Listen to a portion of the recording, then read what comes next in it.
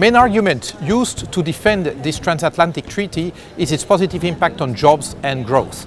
Actually, the only pseudo-study that the Commission is using would mean that basically this would create 0.5% additional growth over 10 years. That is even less than the margin of error of such studies. But actually, let's look at those who asked for this treaty. It's AmCham and it's Business Europe, the federations of large multinationals, who want this treaty exactly to boost the profit margins of the large multinationals. Well, we believe that this is not worth such a defeat of democracy.